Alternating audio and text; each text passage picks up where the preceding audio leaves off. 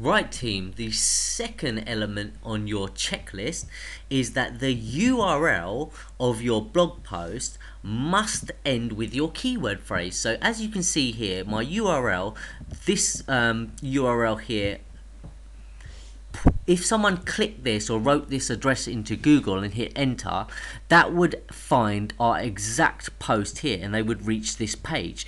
So you can see here our URL ends with our keyword phrase, how can a teenager make money?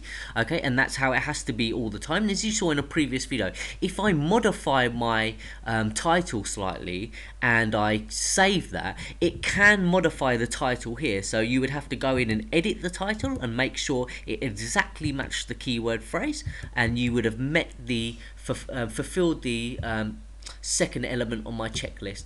Okay, now we'll move on to part 3.